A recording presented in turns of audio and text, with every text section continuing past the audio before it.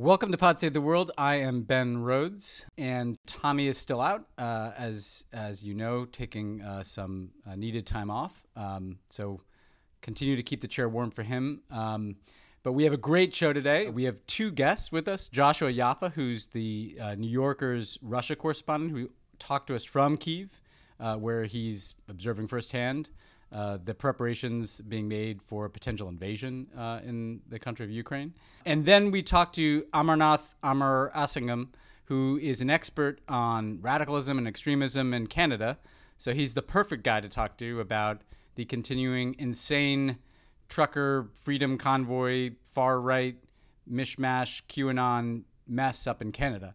Some connection between these two topics, in that the same kind of far-right ethno-nationalist force that Putin himself represents is, as you'll hear from our guest, creeping into our usually much more peaceful and civilized neighbor to the north. But first, let's catch up a little bit on the main story, which we've all been following, which is the situation in Ukraine.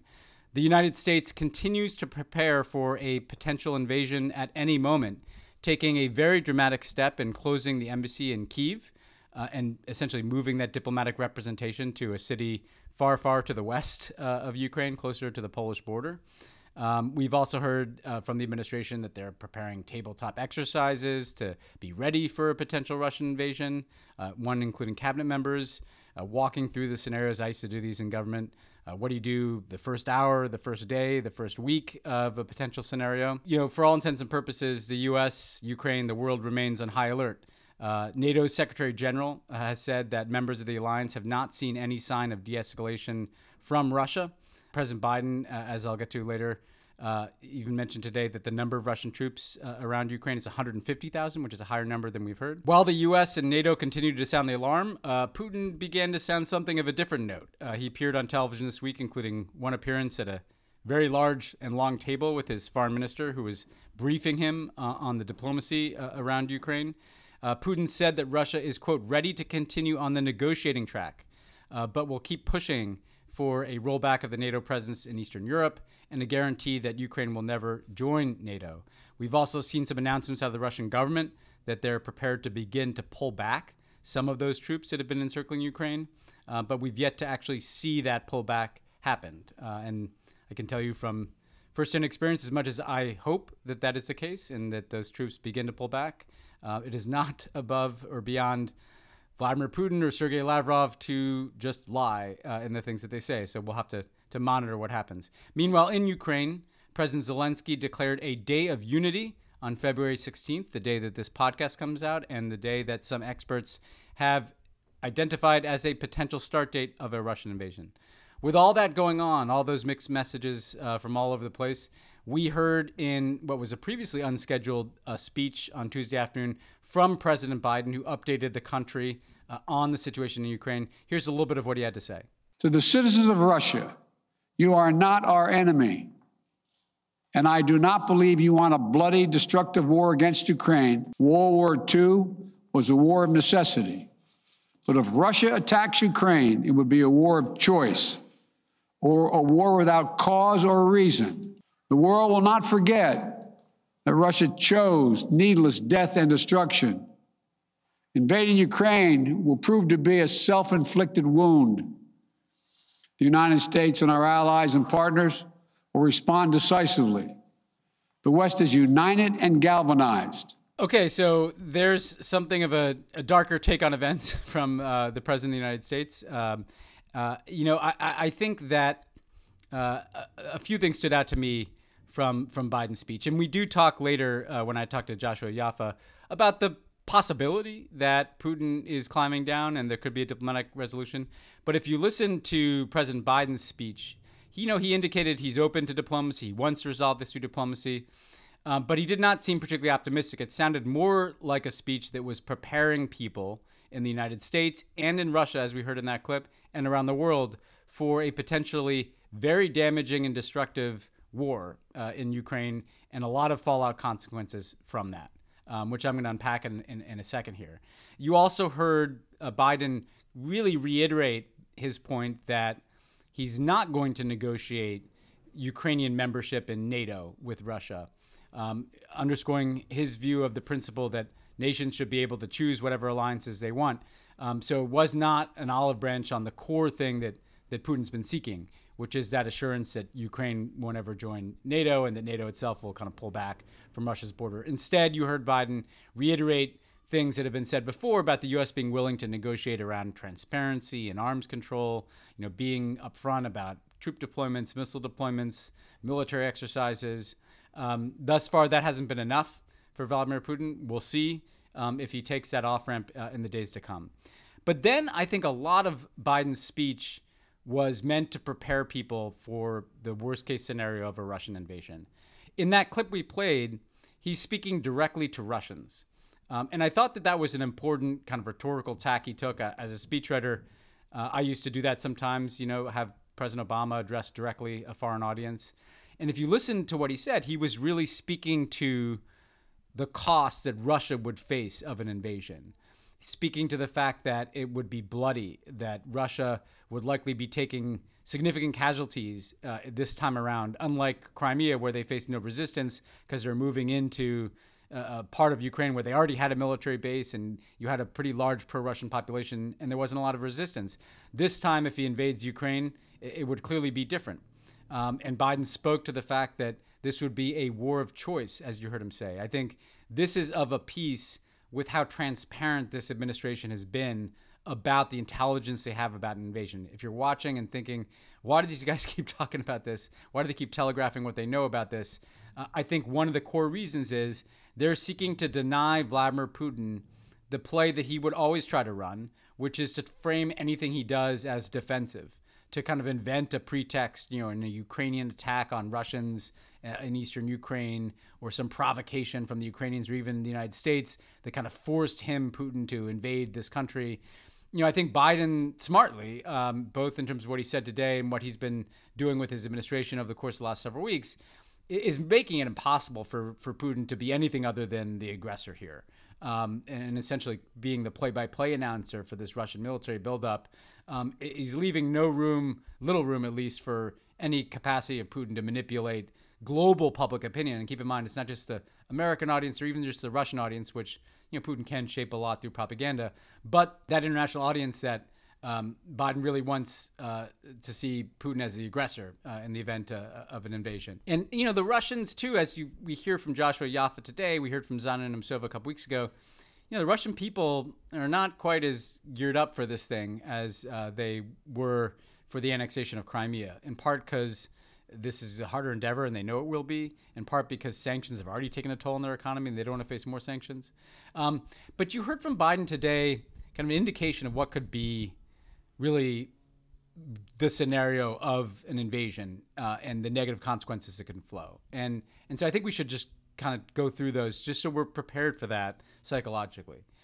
First of all, if you're talking about the scale of invasion that 150,000 Russian troops could bring into Ukraine, this is something that dwarfs anything that we've seen in the past in eastern Ukraine or Crimea. This is a land war like we haven't seen in Europe since, if not the Balkans, all the way back to World War II.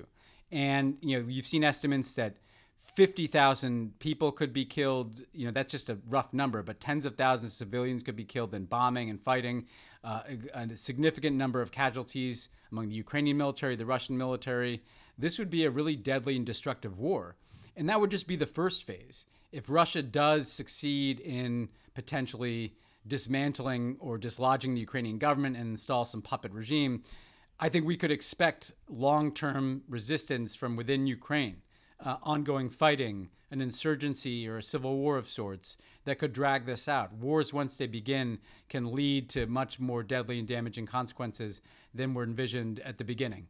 Even the relatively low-grade conflict in eastern Ukraine has taken over 10,000 lives to date. And that's a relatively concentrated area of fighting that hasn't been anywhere near the full scale that we're looking at here today. And that's just the military aspects. Then you talk about the U.S. and NATO response. As Biden indicated today, the sanctions that they're envisioning would include cutting off Russia from certain technologies through export controls, the United States preventing the export of certain technologies to Russia, the United States sanctioning the key Russian banks essentially trying to cut off the Russian economy from the international financial system so they can't conduct kind of basic transaction and access currency. This would hit the Russian economy really hard. Vladimir Putin does have a very large war chest of reserves, I think over $600 billion that they've kind of stored away for a rainy day. But, you know, make no mistake, this would impact ordinary Russians. It would lead to shortages. It would lead to economic hardship there.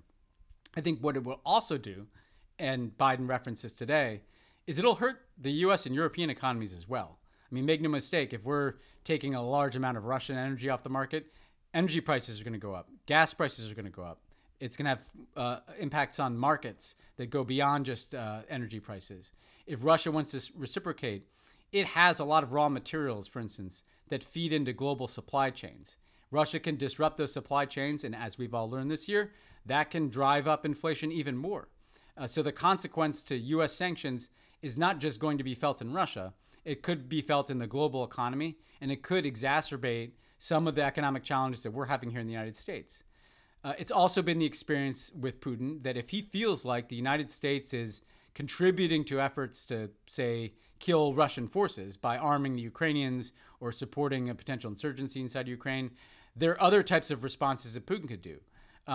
One, which Biden kind of alluded to today, is he could target Americans in Ukraine. There are a significant amount of Americans in Ukraine. Second, he could launch cyber attacks into the United States to try to mess with, disrupt, cripple aspects of our economy, targeting private companies, targeting critical infrastructure, denial of service attacks, hacks into the U.S. government. We've seen Russia have this capacity. If they kind of fully weaponized it, we could be facing a degree of cyber assault that we haven't experienced before in this country.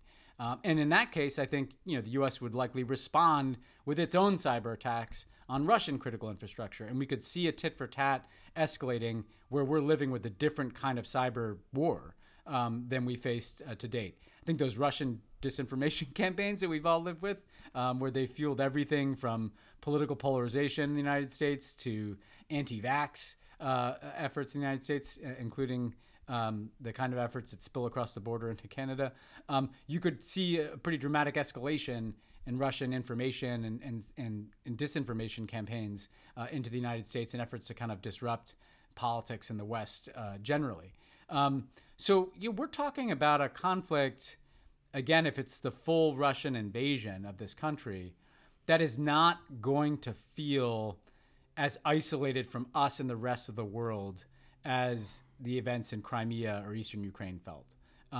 You're talking about real warfare on the ground. You're talking about economic warfare through these sanctions. It's going to have ripple effects. You're talking about potentially asymmetric and cyber warfare back and forth. You're talking about potentially escalating disinformation campaigns.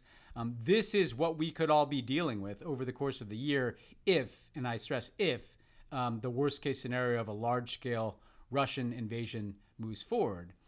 I think part of what is sunk in for everybody is that this would be bad for everybody. It'd be bad for Ukrainians, first and foremost, because they're right there in the crosshairs.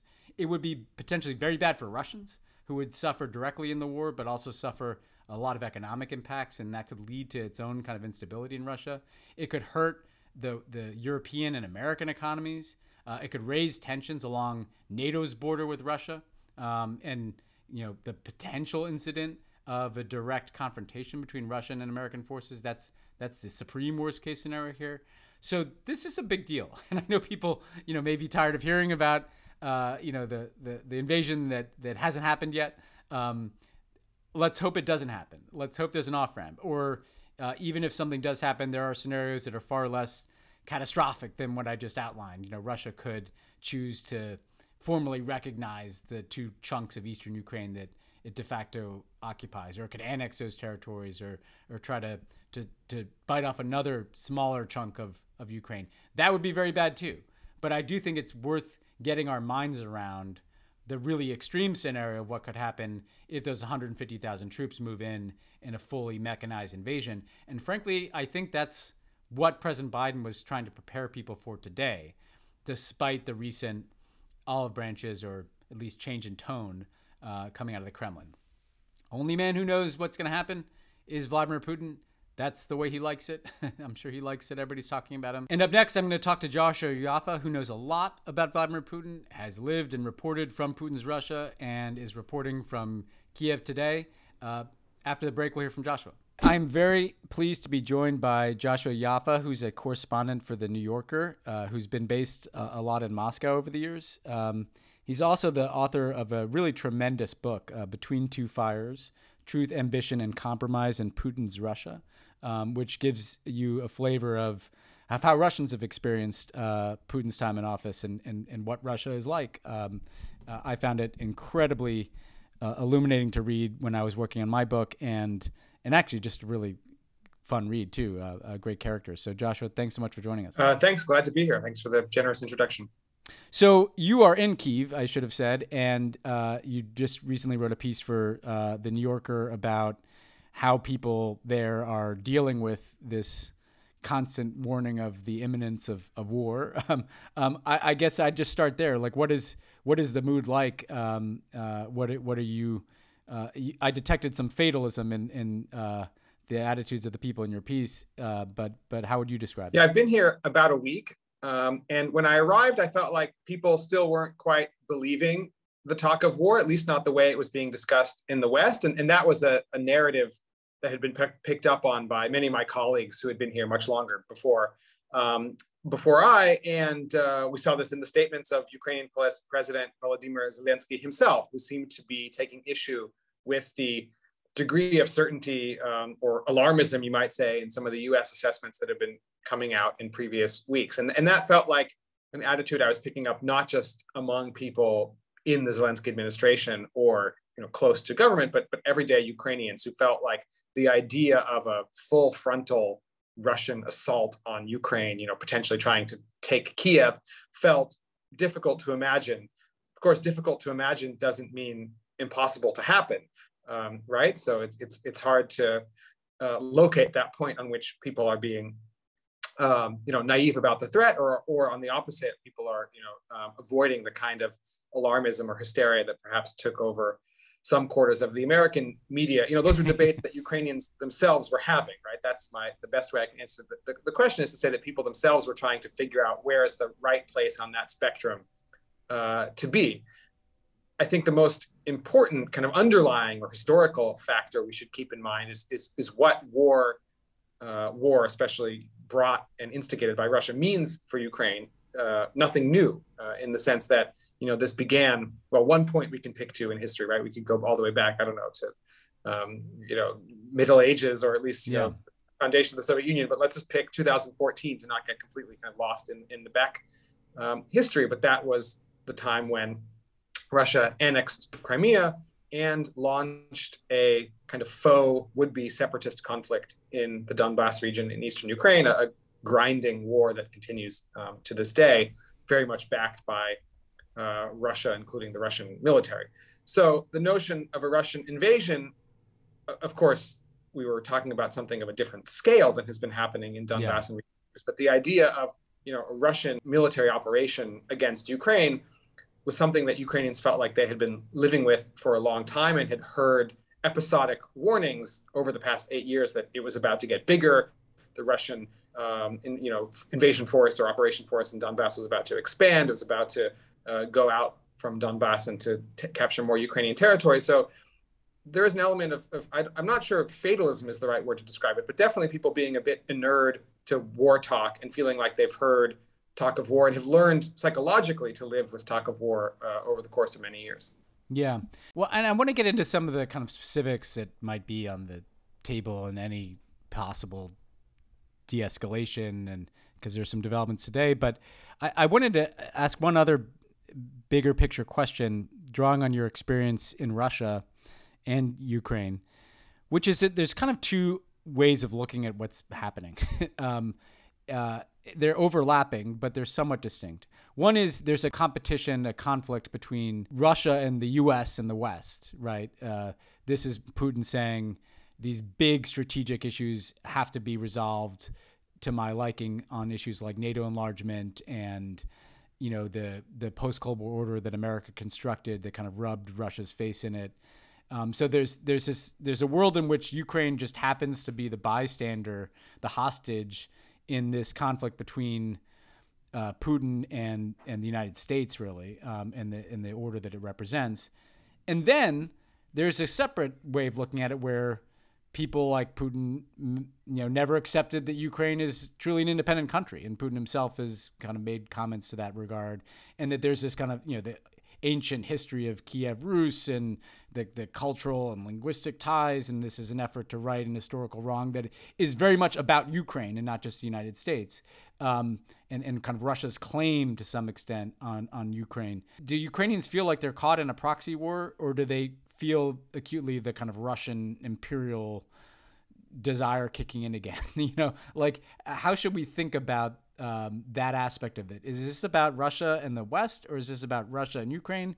Or I suspect it's about both, but how do you unpack that? You're right. I'm afraid your suspicion is correct, and I don't mean to kind of give a squishy answer. So I'll try to kind of be more precise than just saying it's both the first and the second. It very much is about Russia's big picture historical grievances, Putin specifically. It's very clear that on an individual level, Putin feels really aggrieved and offended and injured almost in a moral way by the way that the West treated Russia in the 90s and beyond, and created that post-Cold War security architecture that you alluded to, and feels like Russia's interests very much were not respected, and also feels like that's in a way almost ahistorical, right? This period in the waning years of the Soviet Union, as the Soviet Empire was collapsing in the late 80s with Gorbachev in charge, and then once it finally gave way and we had independent Russia in the 90s under Boris Yeltsin, Putin sees that period, not entirely incorrectly, as a relatively short-lived period of ahistorical Russian weakness, and feels like in that short period, the West took advantage of Russia and was able to force through various agreements and arrangements that then became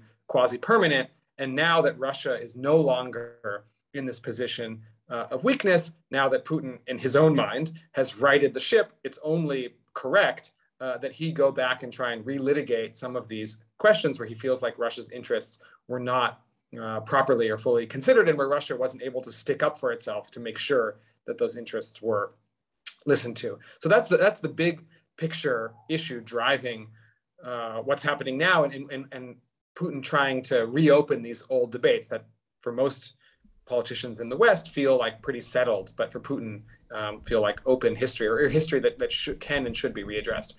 How that actually happens, like the canvas where that takes place, very much is Ukraine. So I think this idea of a proxy is correct. I mean, it's unfortunate and unfair for Ukraine to be trapped in this position, but I think that Ukraine is first and foremost where Putin sees this larger battle being waged. It's the place where he can draw his own red lines, pick your metaphor for what's going on here, but it's the place where he can say enough is enough. This is the issue, or this is the set of issues that is critically important to me. Ukraine in NATO is something intolerable to Russia, at least as Putin sees it from a security standpoint. And I think importantly, Putin came to see that even short of official or formal NATO membership, the idea of NATO weaponry and NATO troops building up in Ukraine was equally threatening. You saw Turkey sending armed drones to Ukraine. The United States has supplied Javelin anti-tank missiles. There was a giant arms contract signed by the UK last year. And at a certain point, Putin thought, maybe not also entirely incorrectly, that Ukraine was becoming a kind of de facto NATO member, or that rather there wouldn't be that much of a difference between NATO formally accepting Ukraine and NATO sending arms and soldiers to Ukraine. And so those issues that felt really big to Putin on the kind of historic frame that we talked about a second ago began to manifest in Ukraine. And Putin felt like they were becoming acutely threatening and acutely intolerable in Ukraine, and through Ukraine, and essentially threatening to invade Ukraine, which is, although Russia says that's not what it's doing, that's very much what 130,000 Russian troops surrounding Ukraine on three sides are doing, that he could use the threat of Ukraine invasion to get the West to talk about the bigger issues that have bothered Putin, not just for the past months, but really for the past years. And an open question that we can talk about is like, is that working, right? Is the Biden administration engaging on that? Should the Biden administration engage on that, right? Should the West be willing to re-examine some of the previously settled questions of the Cold War, under the threat of Russian invasion? That's the drama we're essentially seeing play out now. So I wanted to get into NATO then, because, my experience, with this in government was you had a NATO membership action plan offered to Ukraine. So that's like the formal step that initiates the possibility that a country like Ukraine could become a NATO member. In 2008, Georgia's offered a NATO membership action plan at the same time. Within a year, Georgia's been invaded and two territories have been de facto, not formally annexed, but kind of de facto recognized by Russia. What was interesting is that then when Yanukovych, pro-Russian politician, becomes the president of Ukraine again and kind of commits to neutrality, kind of takes off the table NATO membership, there wasn't geopolitical tension around Ukraine. But he's a corrupt character who's beholden to Russia, and that sparks the Maidan protests in 2013 that lead to Yanukovych's ouster and the return of a government that wants to pursue NATO membership, and we've been in this state of conflict ever since. So whether you agree with Putin or not, it's pretty clear that he really does care about this issue of NATO membership. There have been some noises the last couple of days that perhaps there's been some give on the NATO issue from Ukrainians or maybe from Europeans, because you've had Macron and now Scholz there. What is your sense of how important NATO membership is to Ukrainians? You're in Kyiv. Whether or not Ukrainians might accept the trade of committing to neutrality in return for those 130,000 troops going back to their barracks, because it feels like it's hard to see this getting resolved just with the United States saying it'll be transparent about some military exercises, which is essentially the kind of proposal, or one aspect of the kind of proposals Biden was making. If NATO membership is the thing that has to be traded away, is that something you think that your sense is that Ukrainians would be open to, or is this so embedded in their desire to break away from Russian dominance that it's a concession that a Zelensky couldn't make? I'd say a few things about NATO and Ukraine. The first is the way that Putin is his own worst enemy. There's been so much ink spilled in the U.S. and so much kind of hand-wringing about how Putin is this great strategic genius playing 5D chess, whatever that means, running circles around American politicians. And sure, there are ways in which, being both an autocrat with singular control of your country's politics and, Putin's maybe indeed geopolitical skills have allowed him to sort of outflank or outmaneuver the West in certain questions. But at the same time, he can make awfully kind of self-injurious mistakes, just like any other politician. In fact, maybe even, all the more given the nature of his rule and the fact that there aren't internal checks on his decision-making. And we can see that very well in the context of NATO and Ukraine. Before 2014, there was something like low single-digit support for Ukrainian membership in NATO inside Ukraine itself. If you ask the question, I forget the exact formulation, but it was basically, how would you like to see Ukraine's security guaranteed? It was like a common poll question that's asked repeatedly of Ukrainians. And pre-2014, that number was in the low single digits, the teens somewhere. Now it's above 50%. And the only person who can take credit, as it were, for that number, that incredible shift in support for NATO, is Vladimir Putin. So he has brought about the very thing that he has been afraid of. And I don't think that's the mark of a great strategic geopolitical thinker, but rather someone who has made a series of self-injurious mistakes on the geopolitical front. That said, now we are left with a situation where NATO membership is a much more core issue for Ukraine than it was 8 years ago. The eventual ascension to NATO is now embedded in the Ukrainian constitution. For Ukraine to declare that it is no longer interested or no longer aspires to join NATO would require a constitutional change, which would, we can kind of speculate or argue about the degree, but would certainly kick off some kind of political crisis. The other thing we should remember is Ukraine is a democracy, an imperfect democracy. A democracy is still very much doing battle with corruption and insider dealing, but it's a democracy, a boisterous, heterogeneous democracy with lots of different factions and lots of different political camps. And for Zelensky at this point in his presidency, and although he was elected with 73% of the vote, a really large majority and mandate, that support has been falling steadily. I think it's at or below 50% these days. For him to make a move to change the constitution and publicly deny this aspiration to join NATO would kick off a political crisis that could see Zelensky swept from office. We don't know exactly how it could play out, but it wouldn't be this easy snap of the fingers. It's not just like Zelensky could meet with Biden and NATO leaders in Brussels and make a deal and say, okay, fine, I'll give up on NATO if I can keep the Russian troops.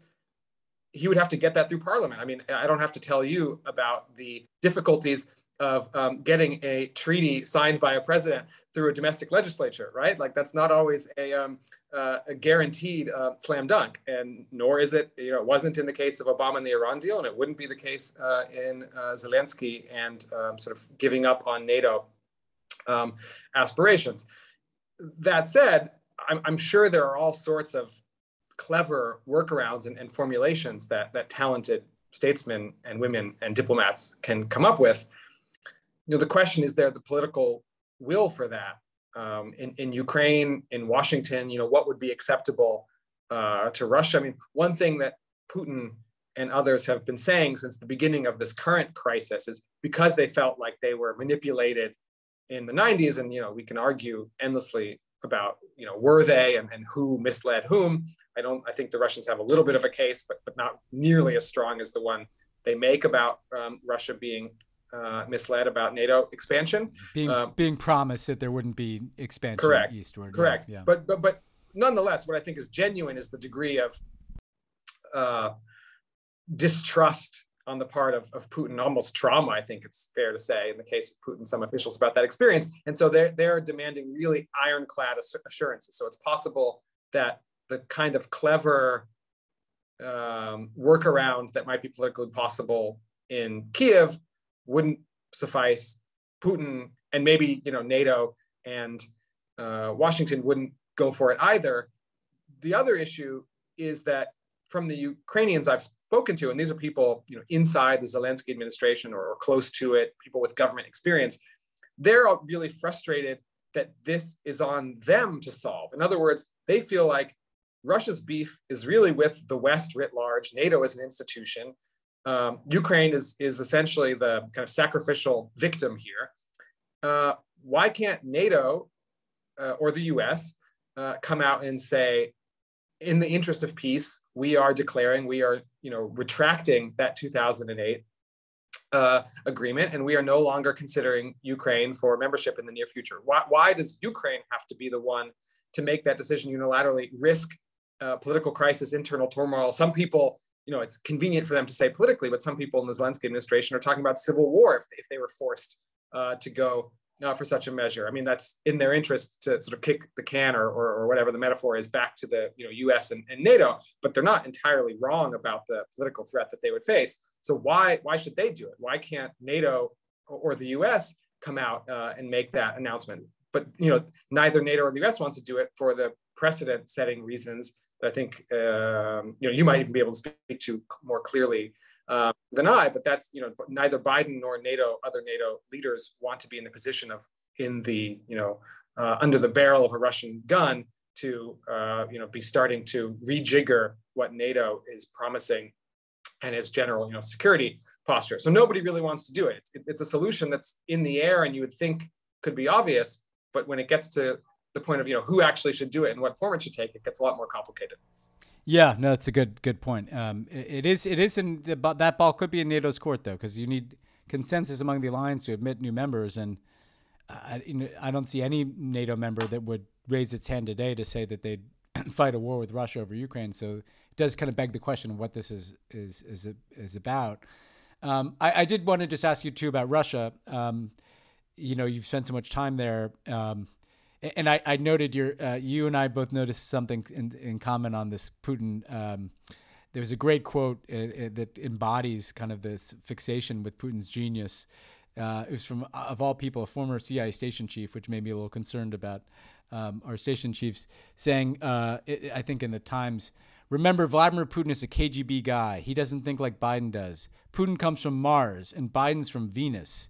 Vladimir Putin is playing his own game, and his chess game may be a little different than ours." So you have chess and KGB and Mars and Venus in there.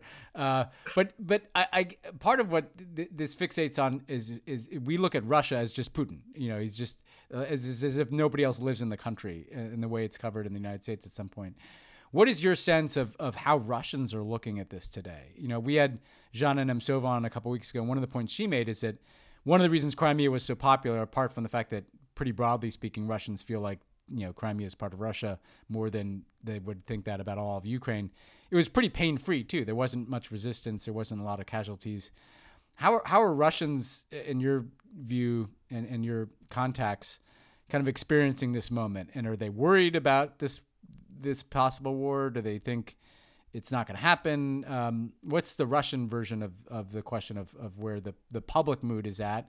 And what risks does that potentially pose to Putin or opportunities? You know, does he see this as a way of cementing his political standing even further, or does he face the risk that this could all backfire on him? Well, first, I'd say I completely agree with Zhanna Nemtsova's analysis there. And I would only add that if you look at what's happened to the post-Crimea euphoria, as some sociologists were calling it, in Russia, it's really collapsed. In other words, this spike in rally around the flag, patriotic sentiment that benefited Putin personally in terms of his own support rating in Russia has really cratered. And by 2022, 8 years later, there's not much left of this post-Crimea patriotic boom for Putin. And I'm not clear that that's a card he could play twice anyway.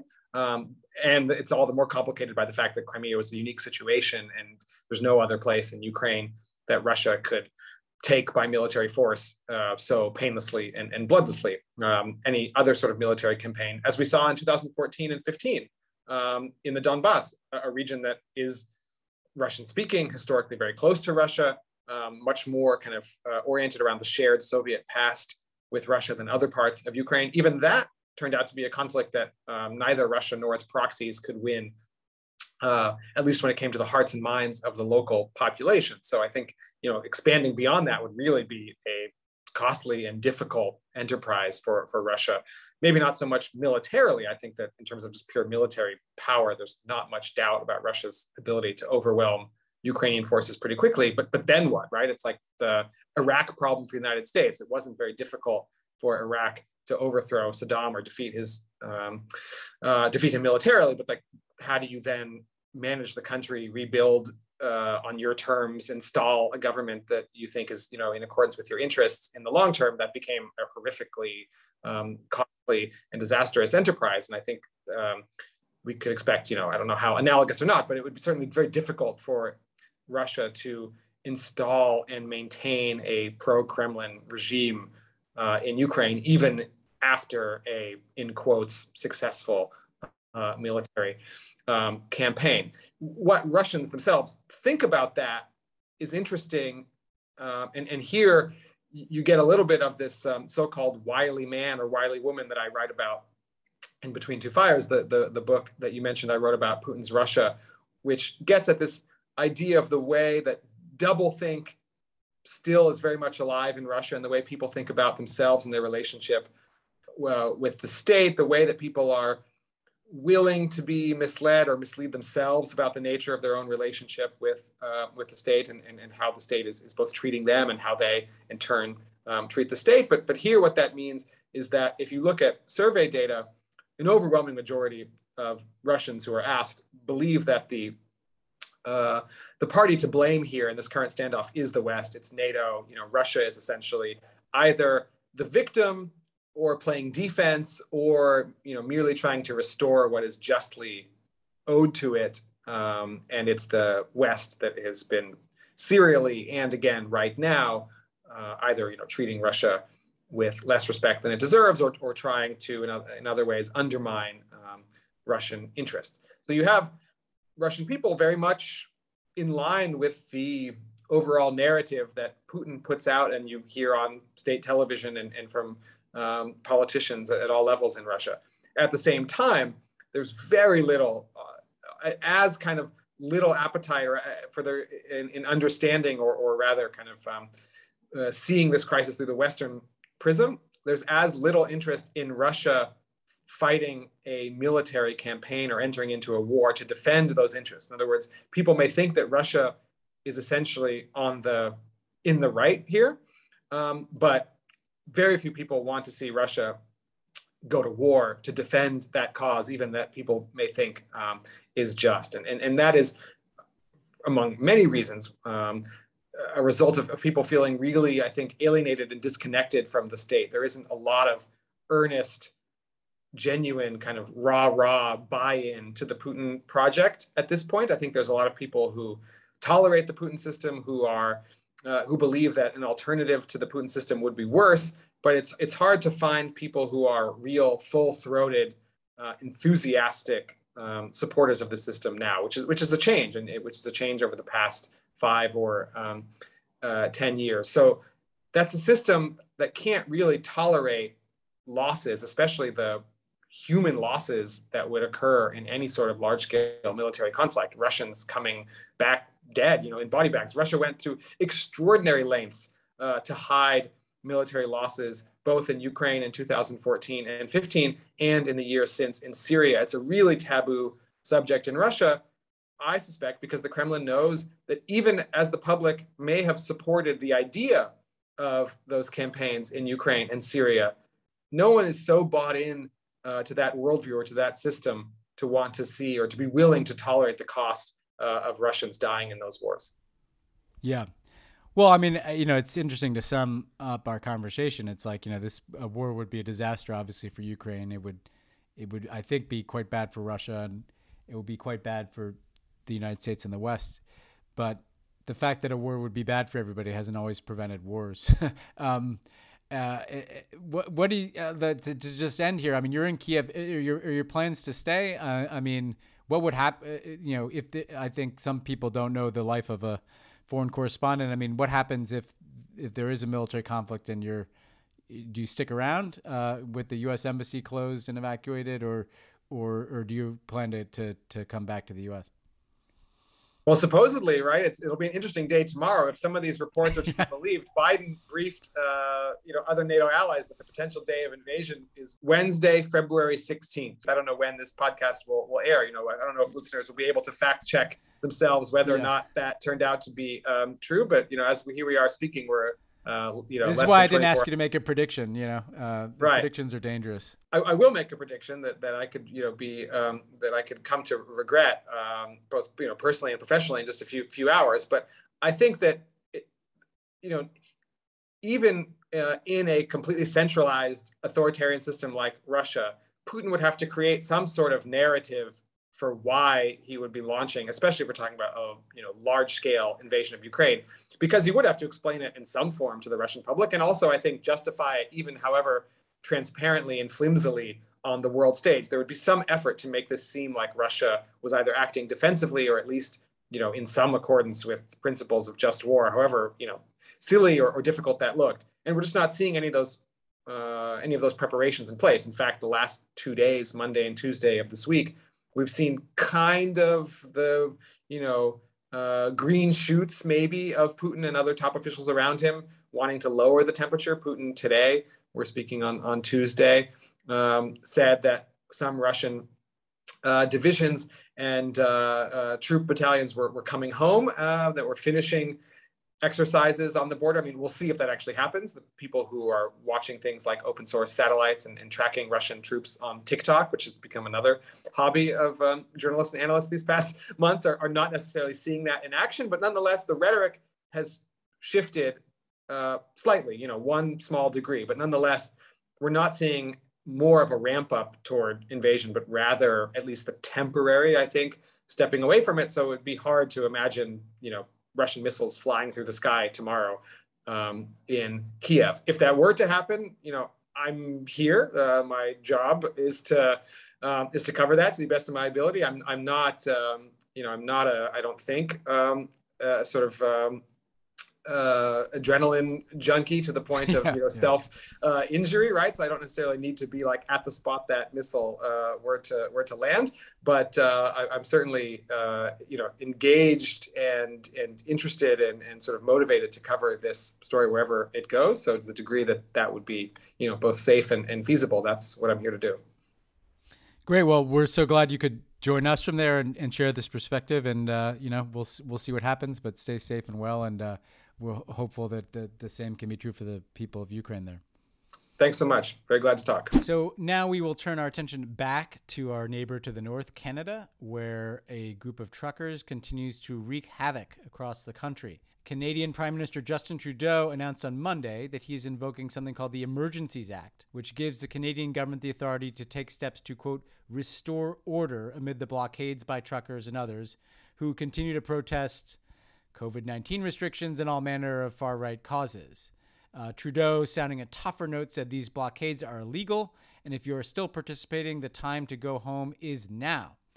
He did make clear that this emergency order, which gives the government pretty extraordinary powers, will be time-limited and geographically targeted to try to reassure people this isn't some Canadian power grab up there. But we have started to see some of these protesters arrested and some of this dispersed. Just to give you a flavor of the mood up north, Diane Deans, the chair of Ottawa's police board, said the protests have turned into a, quote, nationwide insurrection. And I have to add, I've heard from many people up north, including in Ottawa, saying that it was basically terrorizing to have horns honking all night, people kept up, that this was not in any way like a cookout, as the truckers were sometimes trying to portray it, but really, really disruptive and damaging to people's lives. The Ambassador Bridge, which ties Windsor, Ontario to Detroit and is a key node of trade between the United States and Canada, particularly for the auto industry, was blockaded for almost a week, but it was reopened on Sunday, raising hope that industries could come back to life after a near standstill. But the protests grind on into their third week, and there's no sign of a lack of fervor among the truckers, who found many fellow travelers in the American right wing, including right-wing media outlets that are eating the protest up. Tucker Carlson, in a 10-minute monologue, called the protest, quote, the single most successful human rights protest in a generation. When we come back, we will talk about the far-right movement in Canada that is getting a lot of support in the United States, including talking to a leading expert on the radicalization and the Canadian far-right. Okay, I'm very pleased to be joined by Amarnath Amarasingam, who is a professor at Queen's University in Ontario, Canada, and a researcher of radicalization and extremism. Thanks so much for joining us. Thanks for having me. I'm a big fan of the podcast. That's great. So glad that we can get some Canada coverage here. I want to start with a basic question. Who are these truckers? What are these protests? You've written and talked extensively about both the populism of the movement itself, but also some of the transnational elements. We obviously see a lot of U.S. support from our right-wing crowd or far-right crowd. How would you describe to a global non-Canadian audience who these people are that have sown such havoc in Ottawa and at the border? I think one thing to understand more broadly is, Canada is coming out of its fourth lockdown at the moment. We have masks mandates. Still, we have to show vaccine passports when we go to restaurants. The lockdown has had a massive impact on small businesses, on children who've been kept out of school for a long time. And so there's this kind of broad grievance that has popped up over the last 2 years or so, which is now morphed into a kind of populist movement, anti-government movement, and so on. And I think part of the organizers, the organizing people who've been behind this convoy, we've known for a long time, right? So they initially tried to organize an earlier convoy in 2019 called United We Roll, which didn't really go anywhere. They've been part of other militia movements. They've been part of other conspiratorial movements. They have a history of white nationalism, anti-Semitic views. One of them went on a kind of Holocaust denial tour across Canada a while back. And so the organizers are one part of the conversation. They're quite seedy characters. They're the driving force behind some of this mobilization. Are they truckers? I mean, like a simple question, I guess, but because you seem to be describing really political actors more than just like a bunch of angry truckers. Yeah, some of them are definitely truckers, but others are kind of identify broadly in terms of the working class in Canada, particularly the west coast of Canada, who've been involved in a lot of activism that is not only anti-Trudeau, but generally around this sense that Ottawa doesn't care about the west coast, Ottawa doesn't care about us, all these elites in the capital don't care about the west coast, etc. So that kind of populist sentiment is very old in Canada and it's very vibrant. It's now all kind of grouped together with this anti-lockdown sentiment, which has really brought all of this into the mainstream, right? So they've gathered more money than ever before. They've gotten a lot of people out of their seats in the dead of Canadian winter, which in itself is a achievement. And so there is a kind of mass mobilization that they've been able to accomplish, which we haven't necessarily seen a lot of before. I mean, Canadian politics is generally pretty boring, and to see tens of thousands of people drive across Canada and kind of mobilize this much has been something to watch in and of itself. So now I want to kind of break this into pieces: the Canadian piece, the kind of broader political piece, and then the global piece. So just starting at the Canadian kind of far right, and you've researched radicalization and extremism. What is the nature of that community? I mean, how big is it? How mobilized is it? How organized is it? What do you guys deal with north of the border in terms of a far right extremist movement that may be reaching some new level of prominence? Yeah, I mean, compared to the US, it's obviously much smaller, much less noisy, much less organized. We do have groups like the Proud Boys, the Three Percenters, Adam Waffen Division, the Base, and a lot of different accelerationist groups.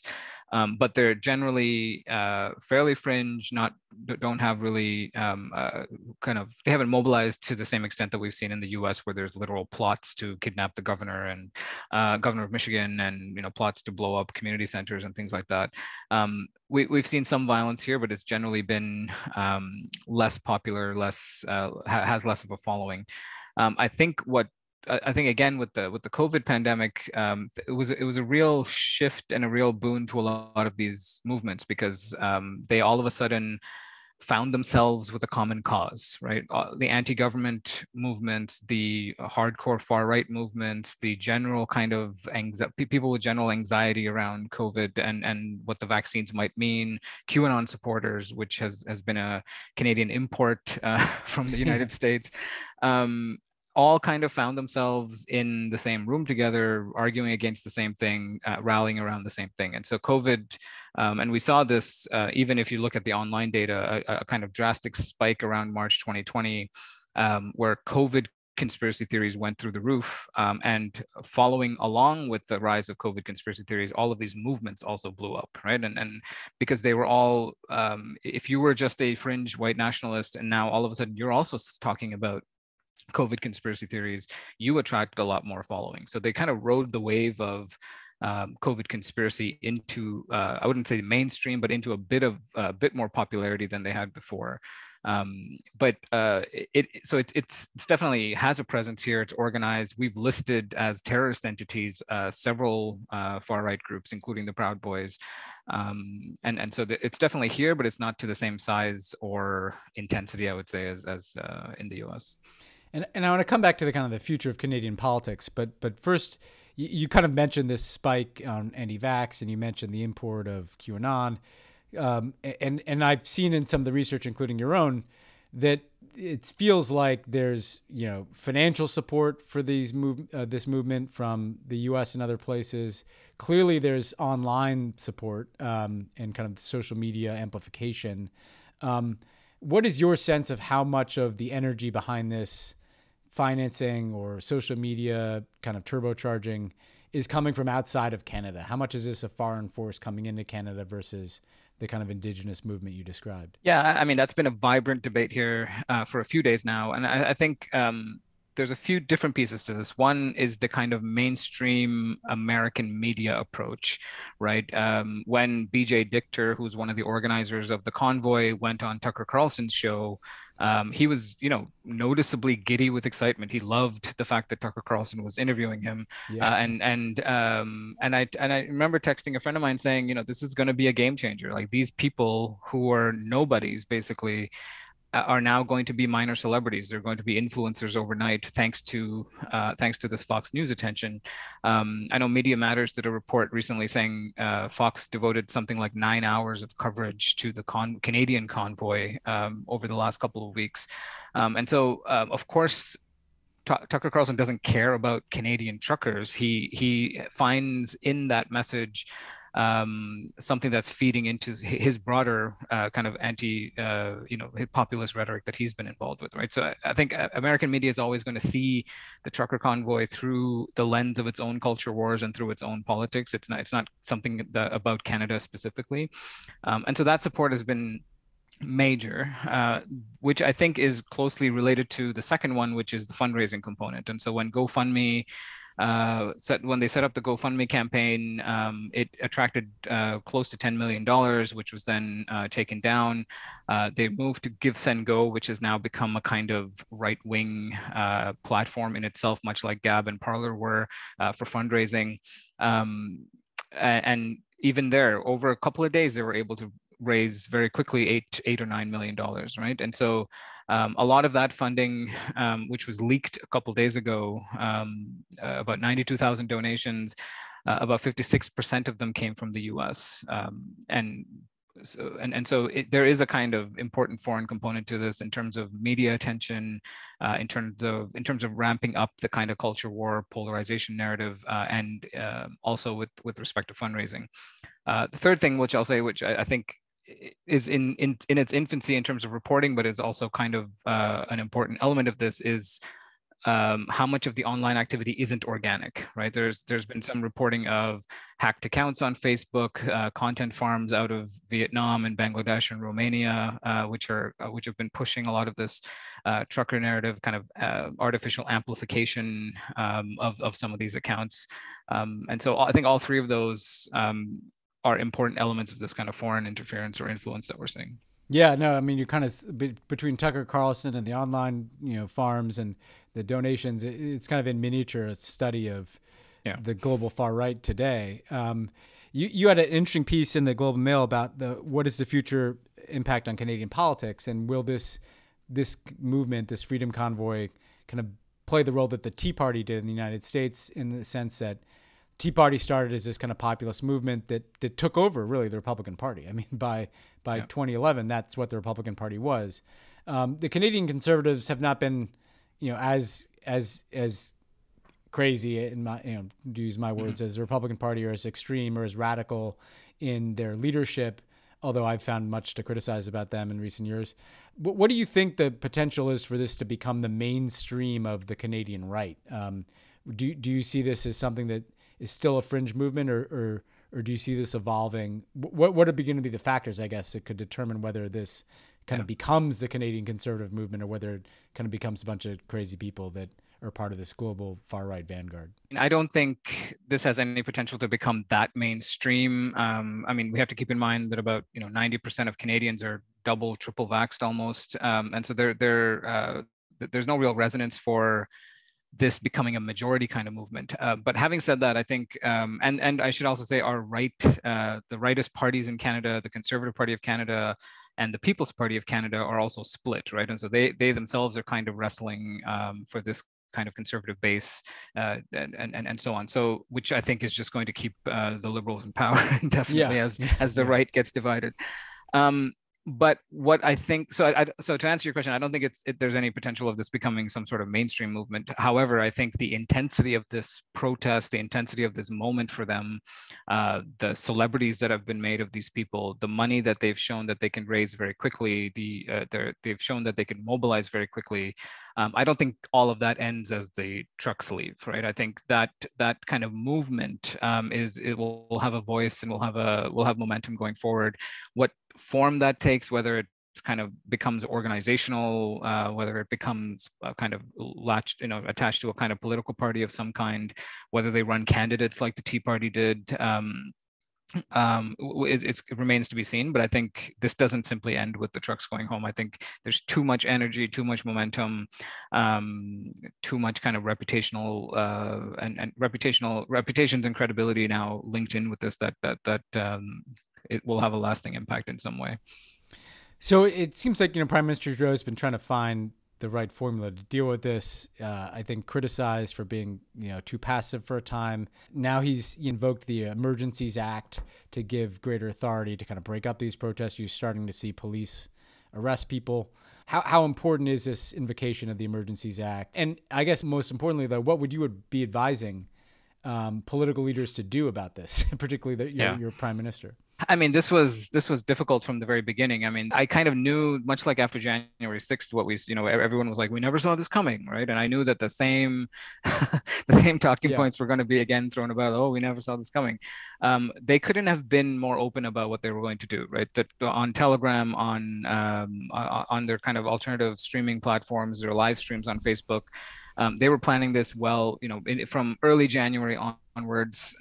But I think what happened from a policing perspective is that Ottawa police in particular saw this as our January 6th moment. And so they, I have friends who are members of parliament who were basically told to kind of stay indoors. I think they tried to protect the parliament buildings itself. Yeah. And in the process, forgot about the streets and let the streets kind of, just kind of carry on. And so what these trucks basically just parked in the downtown core of Ottawa, started having cookouts and started having dance parties. 1 in 4 trucks, there was some reporting that said 1 in 4 trucks have children sleeping in them. And so it became a kind of long-term occupation, which immediately led to different levels of government in Canada passing the buck, right? So the municipal government, which is at the mayoral level, didn't want anything to do with this.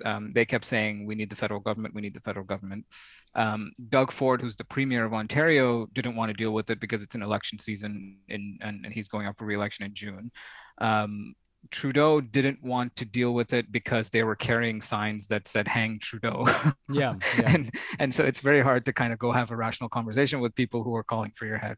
And so it just kind of sat there. Nothing happened politically for a long time, and they just became kind of baked into the city. So, but from a policing perspective, other cities learned a lot from, I don't want to say the failure of Ottawa police, but it's more the kind of how they were blindsided. So Toronto, for example, we didn't have a similar occupation here because the Toronto police basically learned from what happened in Ottawa and said, you're welcome to protest here on foot, but we're not going to allow trucks in the neighborhood, right, in the downtown core. The Toronto downtown has about 10 or 12 hospitals that are massively important for all of Canada because there's kind of very rare medical issues that are treated in Toronto that aren't treated anywhere else. And so we can't just have you park and stay here forever and have cookouts.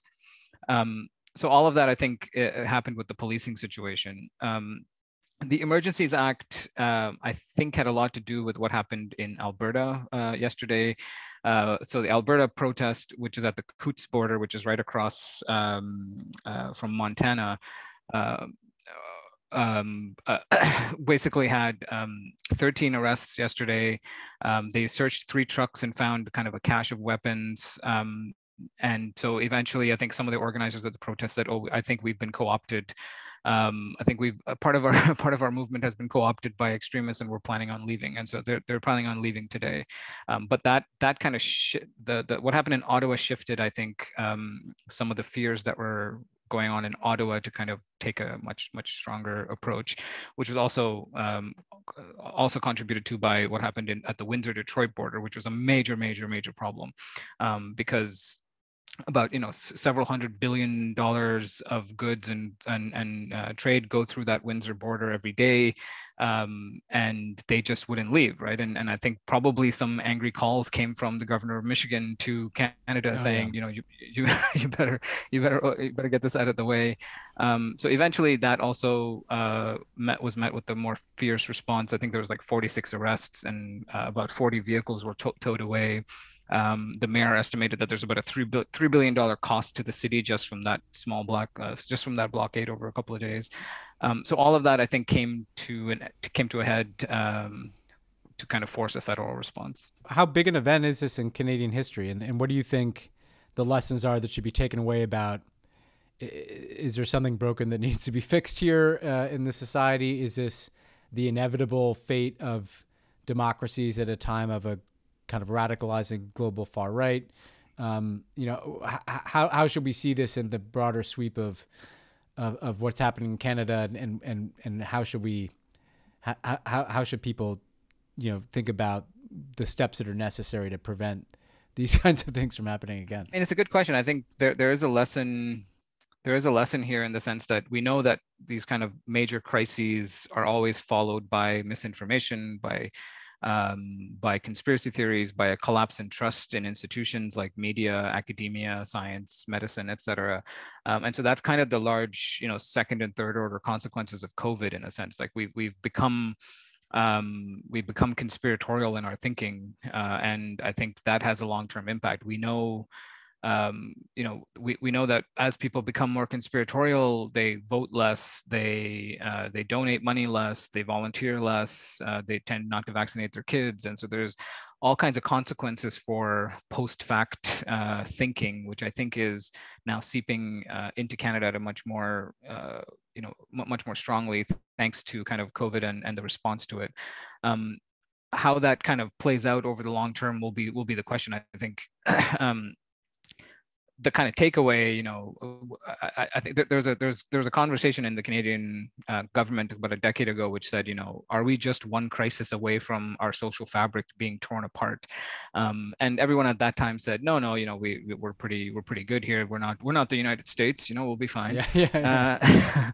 But I think what COVID taught us is that's not true, right? I think we handled it horribly. I think everything we managed to politicize everything from masks onwards. We kind of turned everything into an ideological conflict, turned everything into us versus them and good versus evil, and that happened very quickly. It didn't take very long from the first instances of a COVID case to kind of just turning on each other. And so if that's how we responded to a global crisis, what happens next when there's a climate change crisis or an inevitable next pandemic, and so on? And so I think, this idea that like in the movie Armageddon, we would just all rally together against a common enemy just didn't happen. And so that worries me a bit, that we're so quick to polarize and so quick to turn against each other when the opposite should be the case. But we'll see. Yeah, we'll see. Well, warnings to heed in Canada and the US and everywhere else. Thanks so much for joining us. Where can people kind of follow your work? I mean, most of what I write, I put on Twitter. So my Twitter account is @Amarnath Amarasingam. So anything academic that comes out usually is posted on there anyway. And so that's probably the best point of contact. Great. Well, it's been fascinating to kind of follow your research, because it both illuminates what's happening in Canada, but also I think it's a part of this global issue of extremism and radicalization we're dealing with. So thanks so much for joining, and hopefully the trucks go home at some point here. Yeah, thanks for having me.